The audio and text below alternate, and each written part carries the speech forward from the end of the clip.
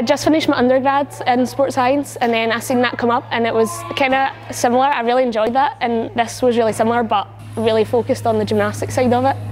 I heard about it through the Scottish Gymnastics website, and I decided to enrol in it because it would give me more different types of experience rather than just practical trampoline coaching experience. I feel like I have a lot more confidence when coaching now. I feel like I have more tools that I can use to help my gymnasts, such as sports psychology, nutritional guidance, and learning different ways that my environment could be a bit better for the gymnasts. A lot more confident. Like before, I just kind of relied on the head coaches to kind of like back up what I was doing, or I just did what they used to do. Whereas now I've got like new ideas and I bring them in and I try them, and if they don't work, then we just try something else. So we had a really good workshop from a man called Paul Greaves, who is a high performance coach of trampolining, and that was a really useful weekend.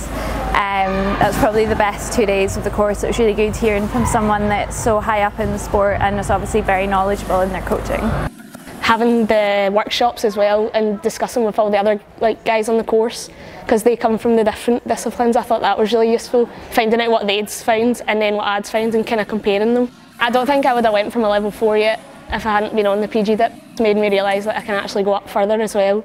Like I want to go as high as I can. It's helped show me what I can do and where I can go, and also opened up different avenues that I can explore knowledge further, not just practical trampoline coaching, but more like physical and mental side of like helping the gymnasts.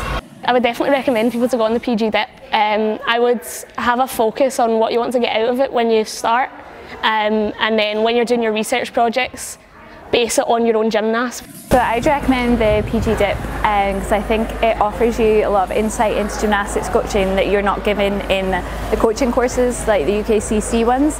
They're very much practical skill based, whereas this is much more mental physical education and the wider aspect of your gymnasts and their lives.